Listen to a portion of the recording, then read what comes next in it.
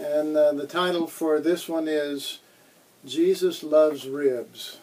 And you know, I used to love ribs, but I really hated the fact that you had to get them all over your fingers, and you know, it was dirty. I mean, you had to wipe them all at the end. And I started going to this place called Texas Roadhouse, and the flesh just fell off of the ribs, man. It was, you could eat it with a fork. That's the truth.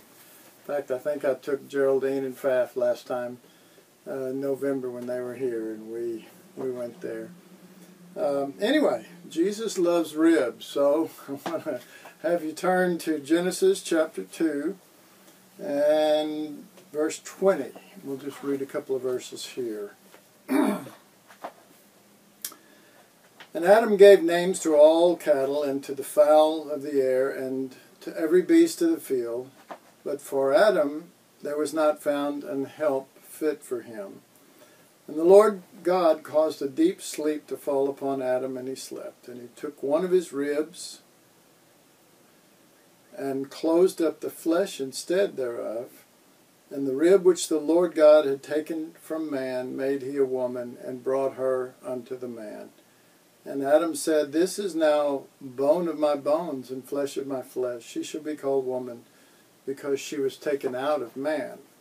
And so we really see the first example of really the biggest picture, I guess, up to that point of the cross. You see, and we've studied these things before, but just coming from this angle, that was a rib that became the bride for Adam. And it's a particular note that God opened up his side and brought a rib out of him and made for him a bride. And then you begin to realize that before that time there was a sinless world. There was no devil mentioned, no activity. There was a relationship with God that Adam had, walked with him in the cool of the evening. There was a perfect environment.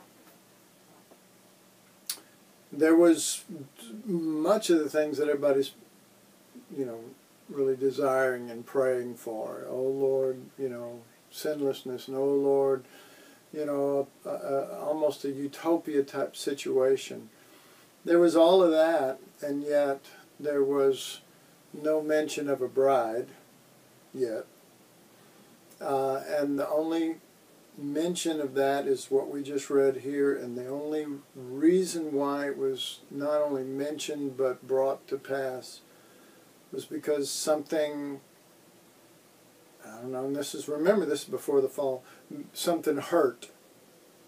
There was pain, there was, and see, people are looking forward to heaven, no pain, but this was a perfect environment. And this is the first mention of any kind of pain. And it wasn't because of sin. It was to bring forth something, a counterpart, one after his kind. And so you begin to comprehend that from this, that all the things that we think that are important and all the things that we think are what God wants aren't really, maybe they're on the way to that, but they're not the end goal. And the end goal relates to this one after his kind.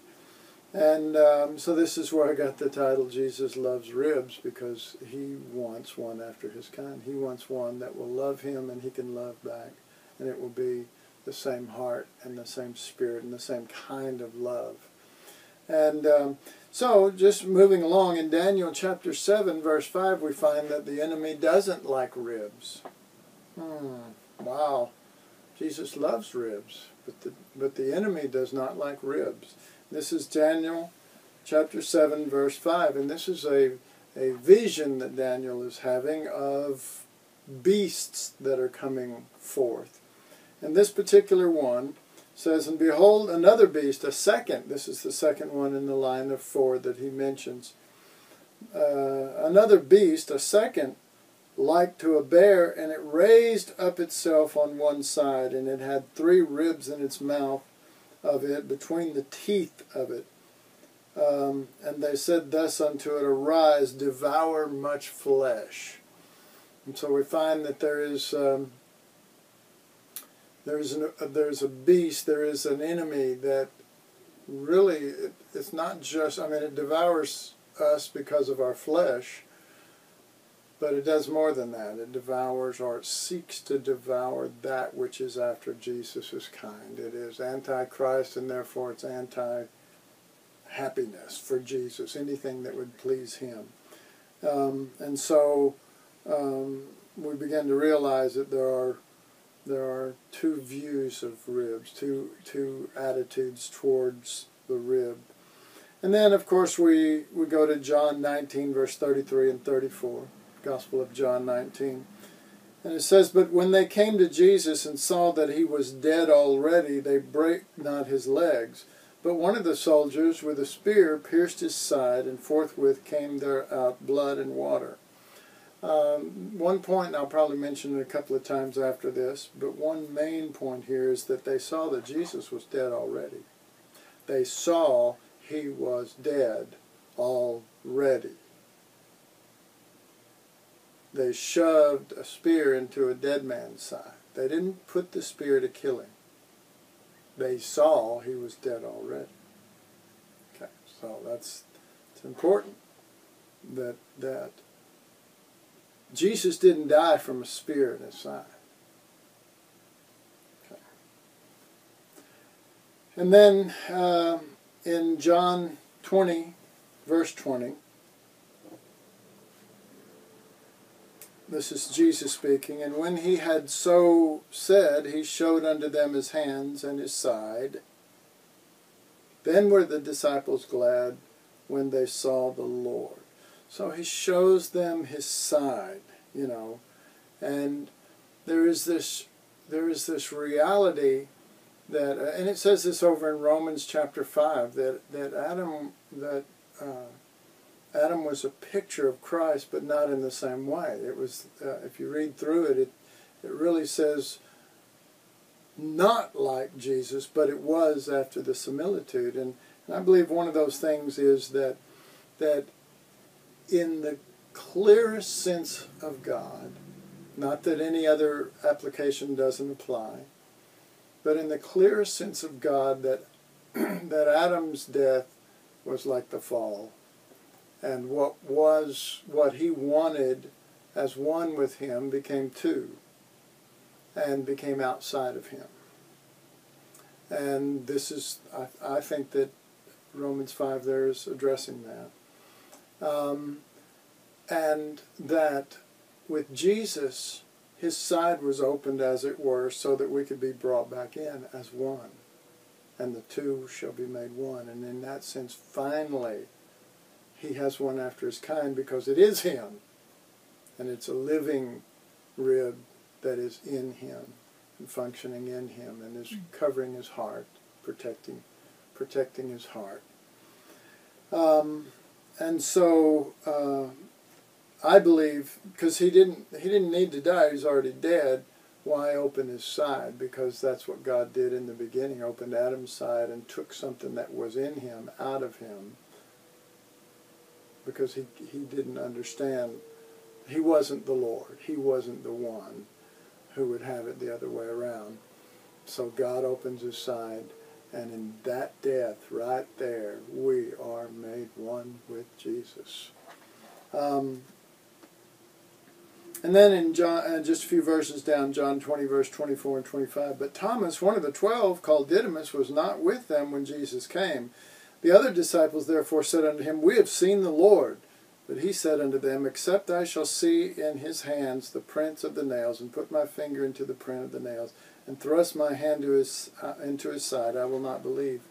All right, well, why do you have to put your hand in his side? First of all, that didn't kill him.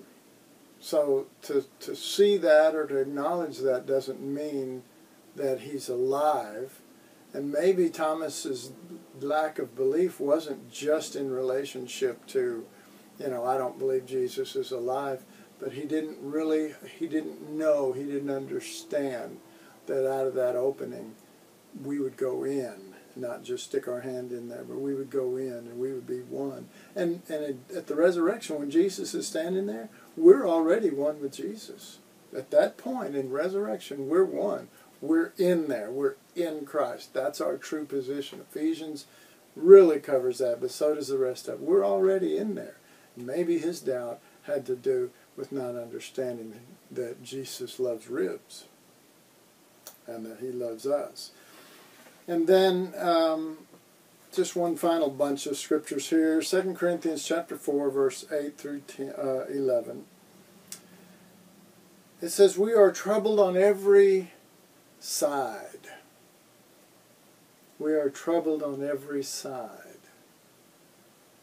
That's where the bride was brought forth from. That's where the bride is. That's where the wound took place to bring forth more of her for him, or bring forth her for him in the understanding of God and not in the understanding of Adam. And it says, we are troubled on every side, yet not distressed. In other words, Jesus was wounded, but he did it with purpose. He was, it was worth it to Jesus for what he was going to get out of it. So we are troubled on every side, yet not distressed. We are perplexed, but not in despair, persecuted, but not forsaken, cast down, but not destroyed, always bearing about in the body the dying of the Lord Jesus, that the life also of Jesus might be made manifest in our body. For we which live are always delivered unto death for Jesus' sake, that the life also of Jesus might be made manifest in our mortal flesh. So the spear in Jesus' side was a troubling thing, but Jesus is not in despair. And like I said, why? Because it was worth it, because that's where he got one after his kind, a rib that is, as it were, returned into oneness and is now found in him and part of him and him and him, and not just was him, but now separate from him. And then 2 Corinthians 4:7 says, but we have this treasure, this is just the verse in front of what I just read, but we have this treasure in earthen vessels, that the excellency of the power may be of God, not of us. This is just before it says, we are troubled on every side. It says, we have this treasure in us, this nature, this wounded one who lays down his life in love, who gives himself, who lives to love and loves to die, to bring forth more. And so it says we have this is the treasure that we have in our earthen vessels, and it's worth it to us. We go through things, we think that we're just going through troubles and trials, when in reality the wounds may be bearing about in our body the dying of the Lord Jesus, and we are troubled on every side. Our sides are being opened, as it were, but we're not perplexed, we're not in despair. We know that this is happening with purpose. It's forming us more and more into his image. We're learning to bear about in our bodies the dying of the Lord Jesus, the same as he did for us, and we're doing that with him and for him. And we look at it like a treasure. This is a treasure. We're not in despair. We're not perplexed. This is not disturbing us. This is with purpose. And everything that we live for is to be in his image and to manifest the beauty of his nature. And we are his body, and we bear about in our bodies, we're his body, and bear about in us that same spirit that had his side open. And I just thought it was interesting that it would say, we are troubled on every side, and yet we're not. This doesn't drive us to despair and freaking out because, why are we going through trials? We know what we're going through, and we know why we're going through it, and it's for his purpose. And I wrote, it is worth it to us. We manifest the treasure in this vessel. We demonstrate kind in this vessel, in these vessels. And when Jesus sees that happening in his body and in us, and in his body, this is his body, Jesus just, I think he just looks at us and he goes, I love ribs. Alrighty. Well, let's close with a word of prayer. Father, thank you that Jesus' heart is such that he longs after more of us being with his heart, and he rejoices at even the slightest manifestations of that nature within us. And that we are so privileged to have been brought into something that is more than just Christian and therefore fighting to get out of this world so that we can be happy in heaven. That we've been brought into something that is him. We've been brought back into his side. We've been brought back into oneness. We've been brought back as truly still, right now, bone of his bone, in him, not outside of him. And that we can bear about on every side those things with one purpose, to manifest forth and to show forth that likeness of kind to him. If nobody else sees it, we can do it and bring joy to your heart. We thank you for it. In Jesus' name, amen.